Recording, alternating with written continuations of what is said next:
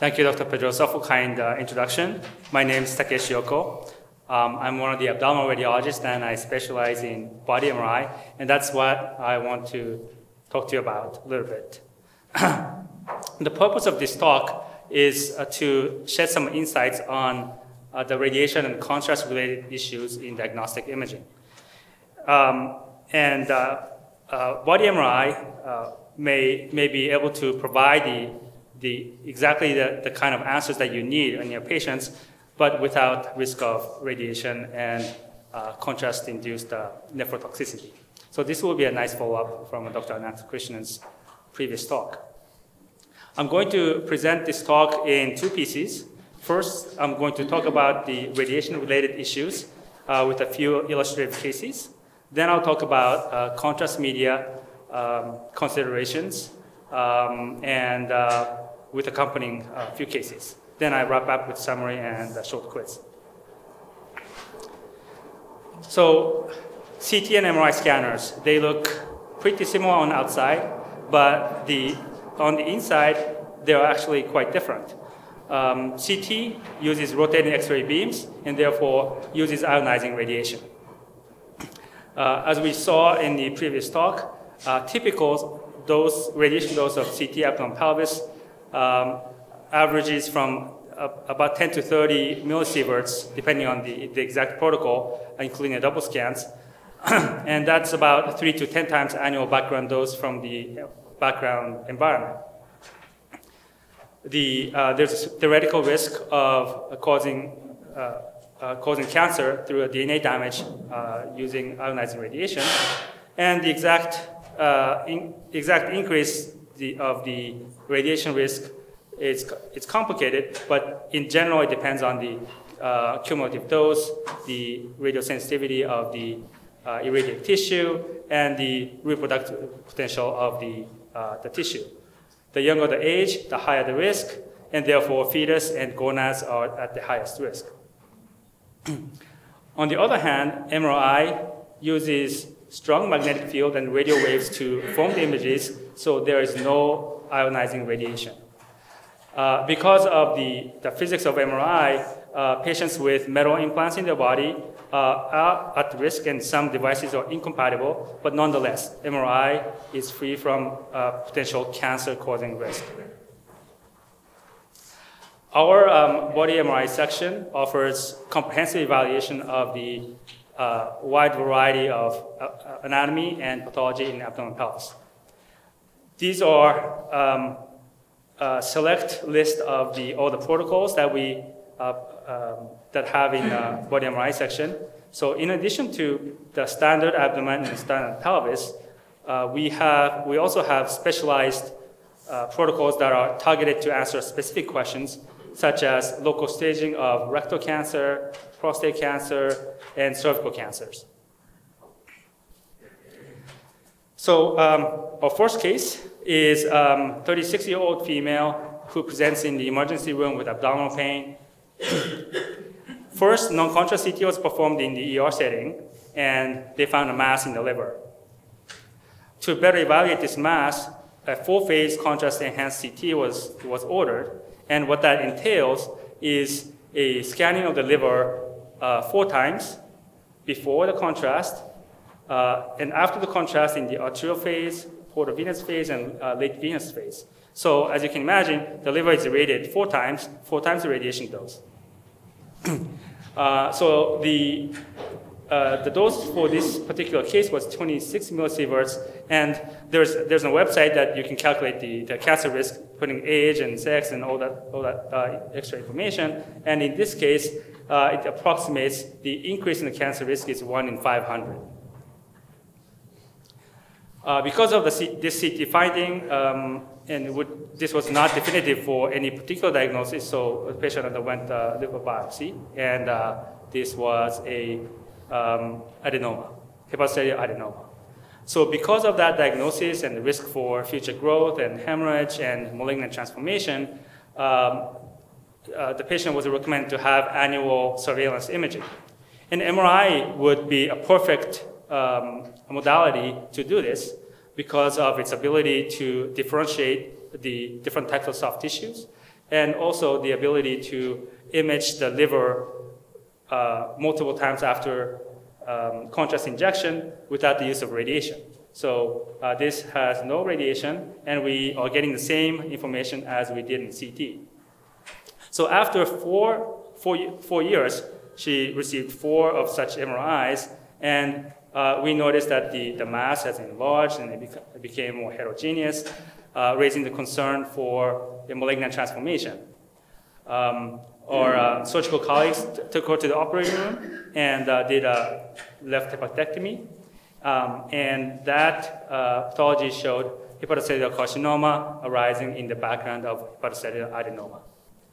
So this patient had 4 scans in 4 years, and if this were done in CT, then her cumulative dose will put her at an increased cancer risk of 1 in 100. So cumulative risk matters with the lifetime cancer development risk. Here's another case that I got called about in probably 1 in the morning. 25-year-old female, she presented in our emergency room with acute onset abdominal pain. She is 15 weeks pregnant. We are fortunate to have a local expert who has pioneered pregnancy protocol MRI. So at our institution, this is the standard of care. Anybody who's pregnant coming in with abdominal pain, we do an MRI. So on this coronal and axial imaging of this pregnant lady, we find this dilated appendix that is filled with fluid, and there's a little bit of periappendiceal fluid. You can see her uterus with a fetus in it. So this was called as uncomplicated acute appendicitis, and the patient went to OR on the same day, and they found exactly the same thing. So this is another case of making a critical diagnosis without use of radiation.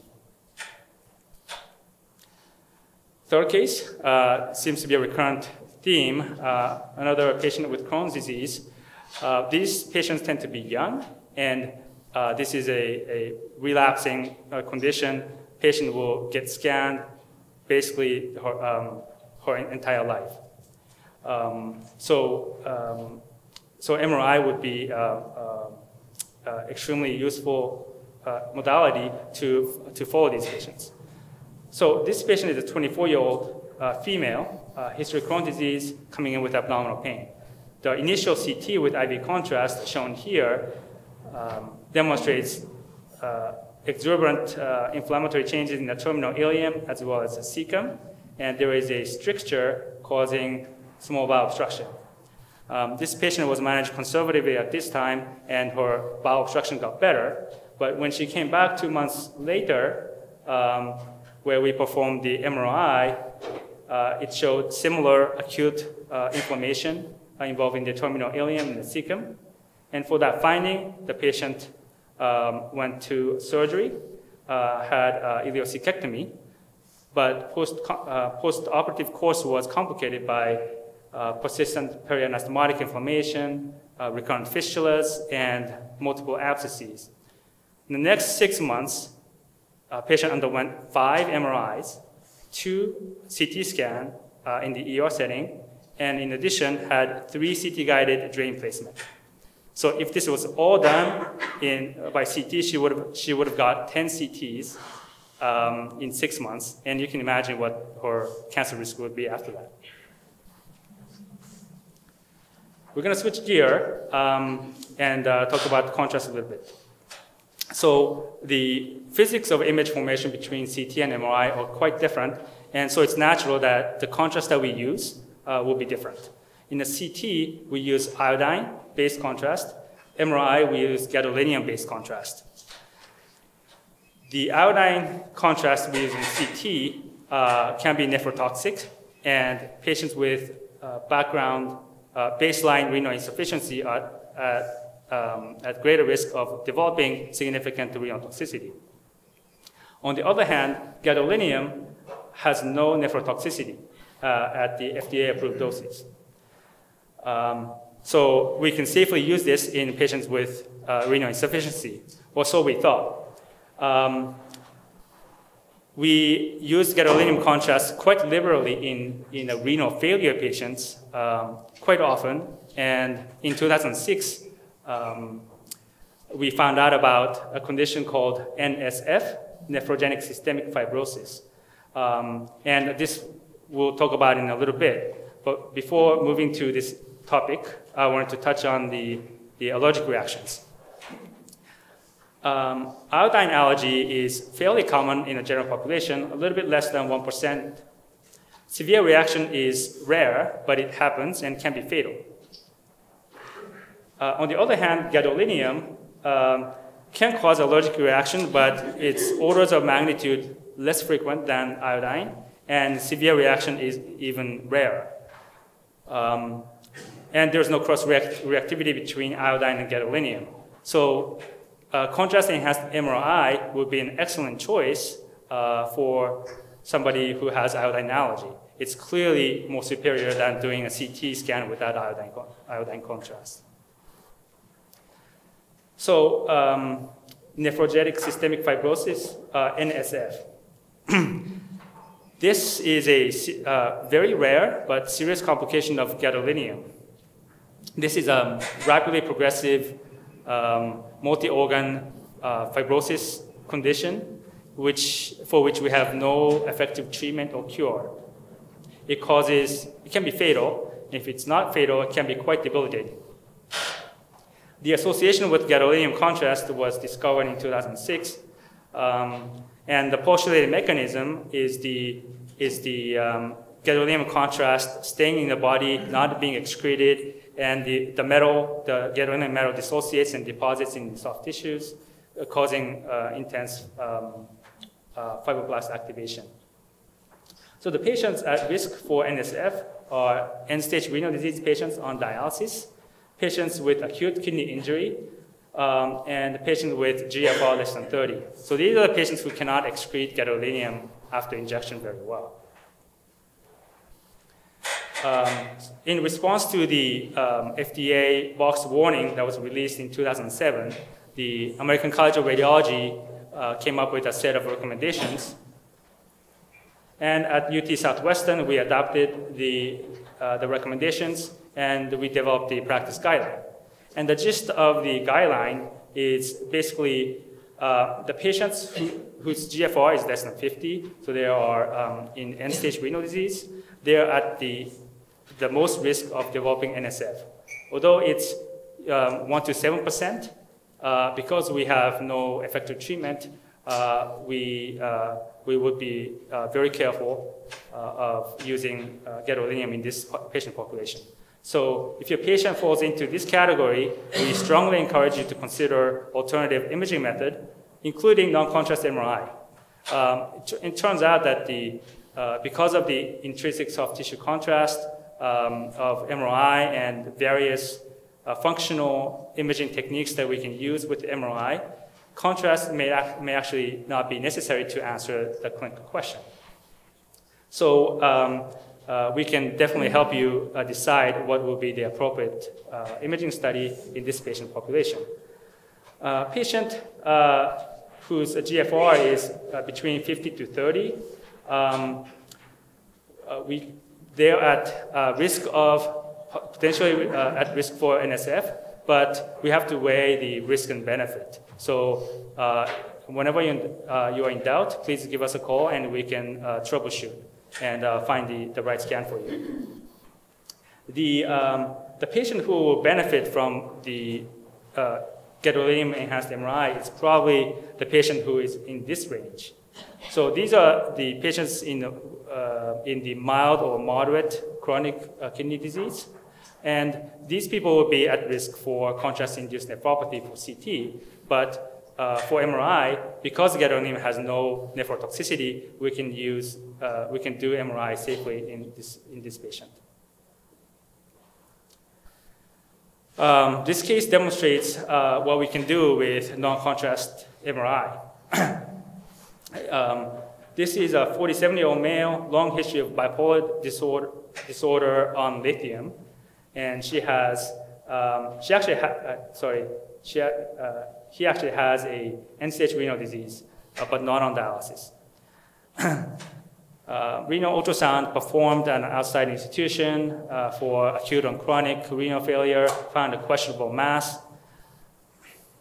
Because of the end-stage renal disease status, both and not on dialysis, iodine and gadolinium are both contraindicated in this patient, and non-contrast CT would have been not very helpful in this case. So we performed a non-contrast renal mass protocol MRI, which actually confirmed a 2.5 centimeter solitary solid mass, pretty heterogeneous, and other MR signal characteristics were not compatible with common benign renal neoplasms. So we call this a renal cell carcinoma until proven otherwise. Long story short, this mass was biopsied eventually, and it came back as oncocytoma, which is usually a surgical neoplasm. But because a patient is a poor surgical candidate, the urologist decided to take a more conservative approach, and we have been following this patient with surveillance non-contrast MRI. Another case, another overnight stat MRI was performed on a 55-year-old male, uncontrolled hypertension, who presented at an outside institution with tearing chest pain. Because of his creatinine 6, non-contrast CT was performed, and they found questionable aortic dissection. And the patient was transferred to UT Southwestern for further management. So in this kind of emergent situation, gadolinium use is probably completely reasonable, and we would have gone with the injecting gadolinium in this patient. But the relevant clinical question for the cardiothoracic surgeon was, is there an involvement of the ascending aorta? So that will determine whether the patient needs to go to OR right now or can be medically managed. So we thought that we could answer that question without the use of gadolinium. So we went ahead and did a non-contrast MRI. So the sagittal and axial image is shown here. This is the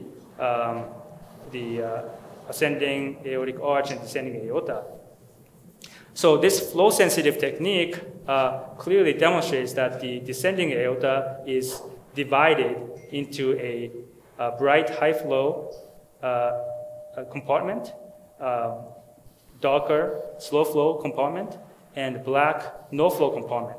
So this clearly demonstrates that there is aortic dissection, and we are also able to confidently clear the ascending aorta that is not involved.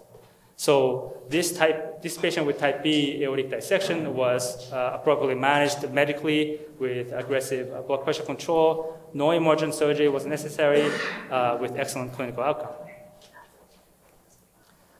So in summary, we've seen that MRI uses strong magnetic field and radio waves to form images, and it uses no ionizing radiation. We have a wide variety of MRI protocols that has been optimized for a variety of pathologies in abdomen and pelvis, and the chances are, whatever your patient, whatever the problem that your patient has in abdomen and pelvis, we'll probably have a protocol to answer that question. Contrast-enhanced MRI uses gadolinium-based contrast agent, which has no direct nephrotoxicity. So gadolinium will be an excellent choice for patients with mild to moderate chronic kidney disease. But gadolinium may cause nephrogenic systemic fibrosis in patients with renal failure. GFR less than 30 has been proposed as relative contraindication for gadolinium, but we need to weigh the risks and benefits. So please don't hesitate to call us, and we'll find a way to get you the answers. So in summary, in many cases, the body MRI may be an excellent alternative to CT, but especially in patients in whom radiation and the risk of contrast nephrotoxicity are of concern. So question number 1. MRI uses very low ionizing radiation and therefore considered safe in children and pregnant women. And I don't know if this is actually working. Yes, false. Very good. MRI does not use any radiation. Question 2. MRI with IV contrast is contraindicated in worse than stage 4 renal insufficiency because iodine is nephrotoxic, because gadolinium is nephrotoxic, or due to risk of nephrogenic systemic fibrosis, or unless the patient is on hemodialysis. 3, right? Yeah, 3. Very good. So we are the division of body MRI, and the picture is the staff and trainees in our division. So for any questions related to body MRI or choosing the right scan in different contexts, please give us a call, extension 52710. Thank you for your attention.